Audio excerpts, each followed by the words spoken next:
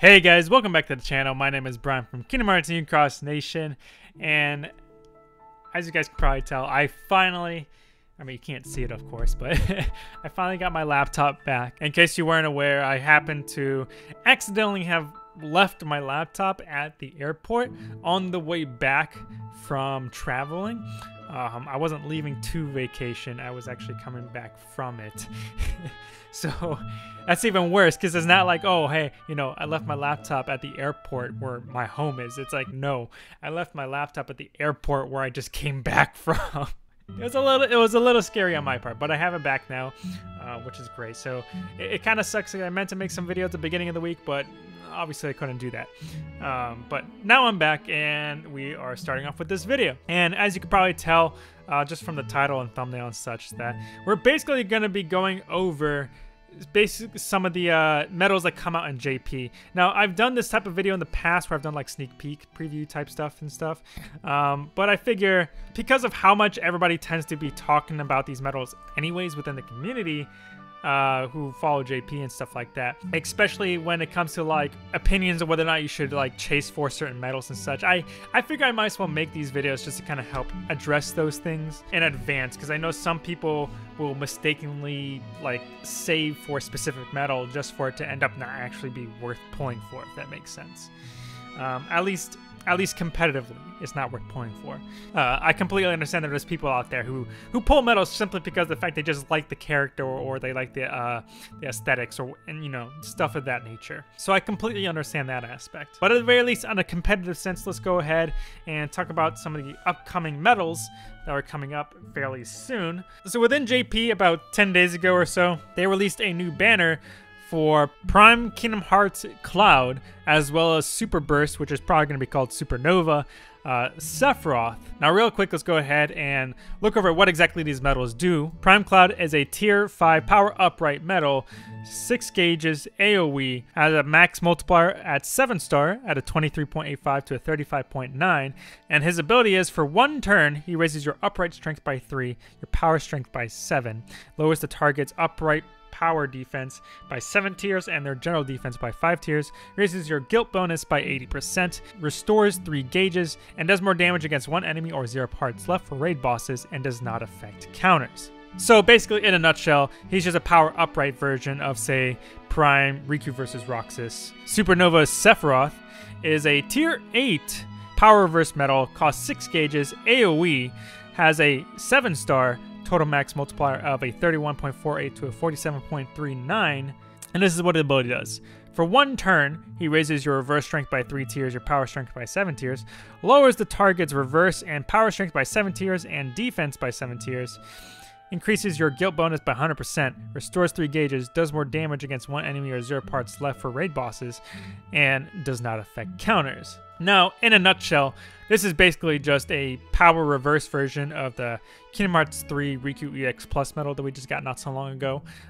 The special thing about this medal, though, however, is the fact he comes with a new mechanic called the Supernova mechanic, which, in a nutshell, is just an enhanced version of the Nova that we currently have in game. Just like with the Nova button, there will also be a Supernova button right below it, in which case you can actually activate the Supernova corresponding to the medal that you're using. Keep in mind that just like with regular Nova, you can only use the Supernova for that corresponding medal only once per quest, and the same thing applies for PvP as well. But from what I understand, that also means that the more medals you have equipped that have Supernova attached, the more times you can activate Supernova. The strength of a Supernova is going to be determined by the actual strength stat of the medal that it's corresponding to. So in this case, that means that medals with Supernova that are also boosted will actually have an advantage, simply because of the fact that Supernova is based off the strength stat. Now in JP, for their banner, they actually had a banner in which case they were able to get a Merciable Cloud with his 7-star version as the Mercy, within 5 pulls, along with 10 VIP coins, and the Supernova Sephiroth medal was thrown in there as a kind of, you know, non-mercy. Kind of similar to what we had for the Nominate EX Plus banner, where we had the Riku versus Roxas as the mercy medal, but then like Nominate EX Plus was just kind of there. You could possibly pull for her. The same thing applies for this banner as well in JP, which is that you can mercy Cloud, but you can't mercy Sephiroth.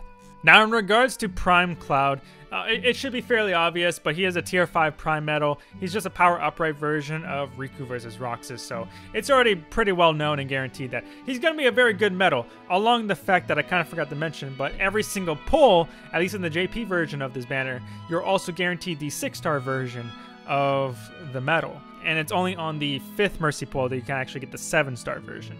But just like with the other Prime medals in the past, even just the 6-star medal is pretty good. So there's not really too much to say about Cloud. In terms of the Supernova Sephiroth, though, he is obviously super good. He is way more powerful than the actual Kingdom Hearts 3 Riku EX Plus medal that we got just not so long ago. The only difference, of course, being his new Supernova mechanic. It's quite literally just this mechanic alone which makes him busted. He does an outrageous amount of damage with this new mechanic. But at the same time, what I will be saying is that because of the fact that he's a non-mercy pool in JP, I can pretty much safely assume that he's going to be a non-mercy pool as well here in Global if we ever actually get these banners anytime soon, which I'm assuming we will. For all I know, we could even get it tomorrow or Saturday. If not these next couple days, we'll definitely get it sometime next week. But at least in terms of this banner, if we do actually end up getting the same exact banner, I know a lot of people who are aware of Sephiroth are already trying to plan to save up for Sephiroth, but I'm here to tell you, as I've kind of mentioned before in the past, like, any non-mercy pull is not worth chasing after. Despite how good the Supernova mechanic is for Sephiroth, realistically, he's only the first medal with the mechanic within the game that's going to be coming along. We are going to be getting more medals that come along. Chances are that are going to be mercy pulls as well. That are going to have the new mechanic too. So it's not like it's the end of the world if you don't get Sephiroth. Just like how Kingdom Hearts 3 Riku EX Plus wasn't really, you know, necessary to obtain, the same thing is going to be said about the Supernova Sephiroth, okay? He's only going to be meta, okay, for as long as he's the only medal with the new Supernova mechanic. But as soon as more medals with the Supernova mechanic come out, he's no longer going to be meta.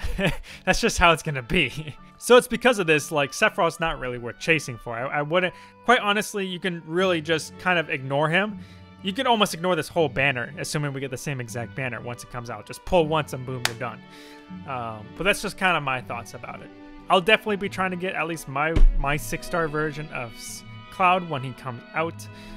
But in terms of Sephiroth, assuming he's non-mercy, I'm just not even going to pay attention to him. But other than that, if you enjoyed the video, please leave a like and subscribe and hit that bell button. It is the best way to know when I upload more videos such as this one. My name is Brian from Kingdom Hearts Cross Nation, and I will see you guys in the next video. Peace.